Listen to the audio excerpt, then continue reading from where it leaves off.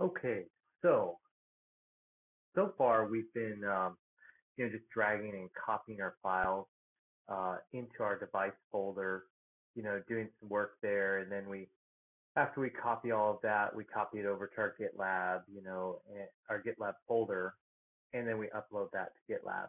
And one of the things is if you're working with a group of people, you really want to do this differently.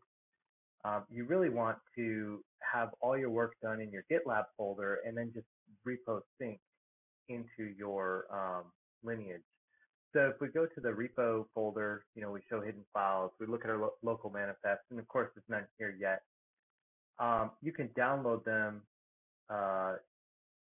like go on to my GitLab or whatnot, find local manifest. You can search for other people. It doesn't really matter. Key part is just that you get one if you need a template, and then you can add that to your device there. But so we take that, we download it, we extract it, and then we can just copy that over this room service XML. We'll just copy that and put it into our local manifest folder. And of course, we talked about local manifest before, so if you're not familiar with that, please go back and take a look at my previous video series. But we're going to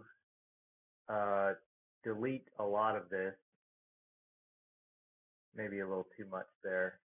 I think we're going to need 3 things for sure, so we'll just stick with that. And what we would do, of course, is just add the projects that we're utilizing. So, we're using this kernel, Blue Life 1 X2, and we can just copy that portion there, Elastic Linux user, Android kernel, Blue Life 1 X2. And we can throw that into our project, and then, change our device and our path here, Life 1 X2, GitHub, AOKP, which we're going to have to change this GitHub to GitLab here in just a second. We'll look at that. But this is just a much better way to, revision was master. This is just a much better way to work with your files. That way you keep current and up to date. Because when you do a repo sync, you're going to overwrite files that are in where you are working. I'm just grabbing the other 2 things we need here. Let's see, we got kernel, vendor, and I cannot find. Oh, it's device right here.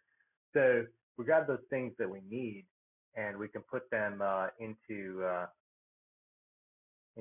project here. And this is really probably the best way to do your work. So then what you do is you just work in the GitLab folder, and you synchronize the upload your work, and then you repo sync and do your build. And this is the best way to just keep your device in sync. It's really great if you're working with a group of people too. Somebody else does a little bit of work, and you can grab that work right off the bat without having to copy and paste a bunch of files and weed through what was changed or what wasn't. So I highly recommend this method. So far, we've just been copying and pasting in the folders because, it's just me working on it by myself. But pretty soon here, while we're not there yet, pretty soon we're going to start attempting some builds. And if we attempt some builds, then we're going to need to, do some repo syncs and things like that. So we want to go ahead and implement it this way. So let's see. I'd put device and now change it to kernel. So vendor to vendor, device to device. Revision for all of these is master, just because I don't have other branches in that particular folder. But we'll save that file. But now, so I've added a remote of GitLab, but GitLab is not one of our choices. take a look at why. Um, what we need to do is go to the repo folder and find the default manifest, which this is a shortcut to it. So we open with not LibreOffice because that's retarded. Let's try this again with gedit, and we'll close that LibreOffice. So you see we have these different remotes, and we have remote AOSP and GitHub and private and all that. So what we're going to do is we're going to copy the GitHub remote, and we are going to make a copy of that and call it GitLab. So if you have this remote points to something, then you can use it. And if it doesn't point to something, you really can't utilize it because it'll say, I don't know what GitLab is for remote. So we put the name of what it is, and then we want to do the fetch. Where is it going to go fetch this stuff at? And so you would just put in, HTTPS GitLab.com. You could just come up here and copy and paste it. If you just paste it in right here, that works too, except for I already had a bunch of garbage in there. Let me fix that. But so now it knows where it can go to do that repo sync. The review is for looking at the reviews for it, notice that we just point it to lineage. We don't really care where the review is. There's probably a better way to do that, but it doesn't really matter. You're not going to use it for anything that's beyond the scope of what we're talking about here. So we jump into lineage, Marshmallow, and then we do our repo sync.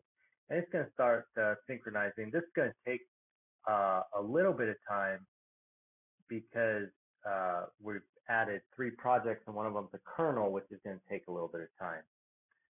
But here it goes through, and it looks at the regular projects on the usual list. Hey, is there anything new out there? And of course, you want to repo sync, fairly regularly to try to get, the right newest, latest work on whatever ROM you're working on.